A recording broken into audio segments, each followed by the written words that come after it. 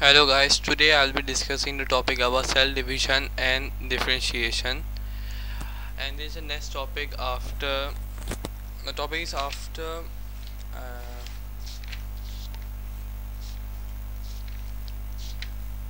after movement of materials in and out of the cell. So there are two types of cell division, mitosis and meiosis. So mitosis and meiosis, you shouldn't remember the whole process, but you should remember some differences. The mitosis is a process where cells are divided in huge numbers, like one is divided into two, two is divided into four, and until all they create millions of them in cells. And then they also produce cells which are identically same to their parent cell. So the genetic material of the daughter cell is same to the parent cell, and the half number of chromosomes and they have same number of chromosomes.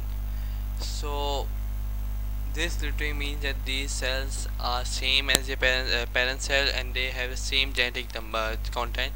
But this will be discussed further in human biology. And then we have meiosis, that cell do not replicate in huge number, but and also they don't have the same genetic material as their parent cell. So they usually have half number of chromosomes than a parent cell, which these cells are mostly sex cells, like our sperm cell and the egg cell, and these are mostly body cell or somatic cell,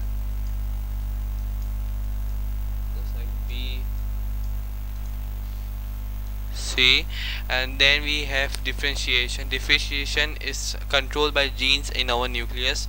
When an embryo is under development, there is there are multiple cells produced within our embryo. Embryo consists of various number and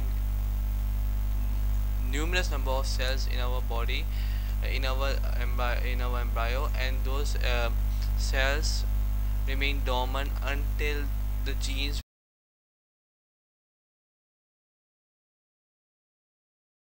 which control differentiation are found within our embryo, and these genes tend to specialize the cell or the cells produced in our embryo and make them a particular cell. So just for example, it can become cardiac muscle, it can become a skeletal muscle, it can become smooth muscle, it can become nerve cell, it can become sperm cell, it can become our epithelial cell, any cell. In plants it can be palisade cell. So there are many things where many cells it can be converted, and it is that process is known as specialization, which takes place in our starting months of the big of embryo being developed. And then we have to talk about the ranking of cell tissues and organelles, all this stuff. So first of all, it starts with organelle. Organelle is a part of the cell with a particular function. So there's this cell, human cheek cell, it looks like this, and then this is cytoplasm. So this one is an organelle. This is a part which has which has a function in our body. So this is an organelle. And then the cell is the basic structure unit of living organism. This is the second one. So the order starts from here, from the smallest to the largest. Then the cells, this cell is this basic unit of basic structure unit of living organisms, like this, for example, nerve cell. Then tissues are collection of similar cells working together to perform a function. So many cells, just for example, many nerve cells work together to form a reflex arc.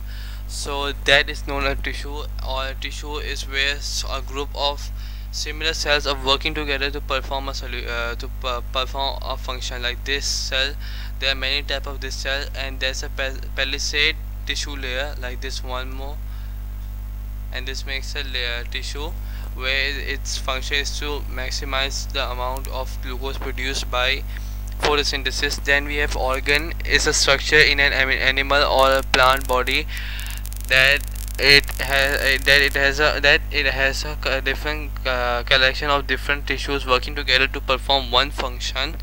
There's many tissues.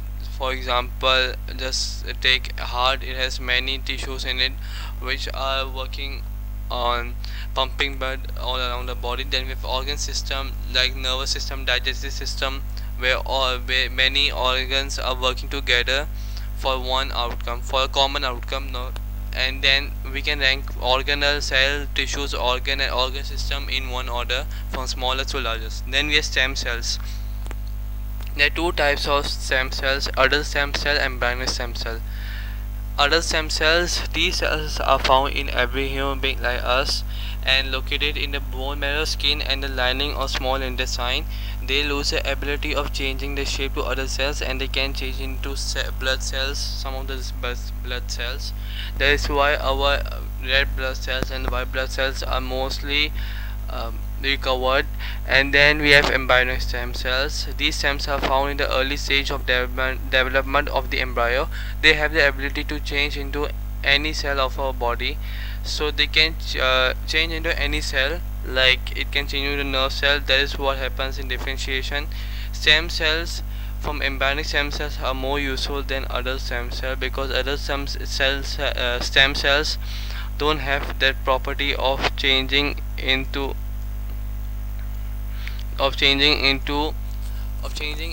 many types of cell. And embryonic stem cell helps us to change into different cell. And there are many diseases which can be cured by using stem cell therapy to treat patients with diseases like leukemia, bone marrow transplants and chemotherapy.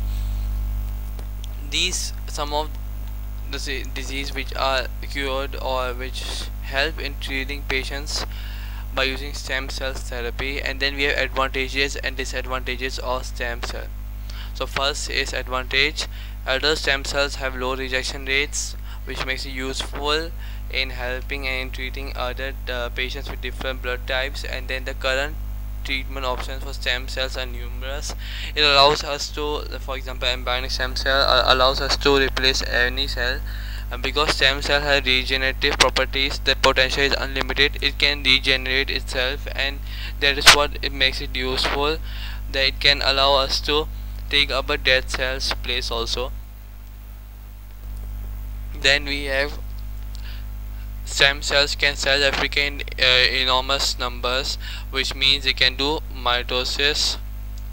They can do mitosis in huge quantity and replicate themselves into different cells or the same cell they want if they want.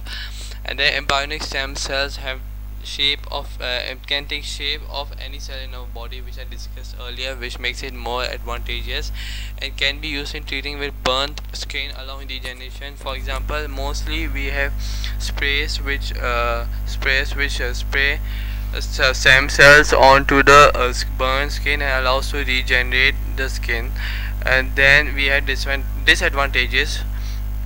Embryonic stem cells can have high rejection rates because of blood rejection, which is a common problem. And adult stem cells have a determined cell type, which means they cannot change into any shape. And then obtaining any form of stem cell is a difficult process. It takes it is costly also. It is very tough to take stem cell from embryo or from bone marrow or skin. It's very tough to extract stem cells. And then adults have very few stem cells, which again makes it disadvantageous because it cannot be used in treating patients. And then the last one is current embryonic stem cell harvesting requires the death of an embryo, which is the main point. And there's another point which I didn't wrote, that there's ethic problems, that religious problems, which doesn't allow them to use stem cells from embryo. And even there's organ rejection and blood rejection followed by embryonic and adult stem cells. So this video was all about cell division and differentiation. Cell division consists of mitosis and meiosis, and differentiation consists of specialization taking place and differentiation taking place at our young at younger days, at younger stages of embryo. And then we have the order of all of basic units of life: organelle, cell, tissues, organ and organ system. Then we have stem cells, two types: adult stem cells, embryonic stem cells. Then we have advantages and disadvantages. Hope you like this video.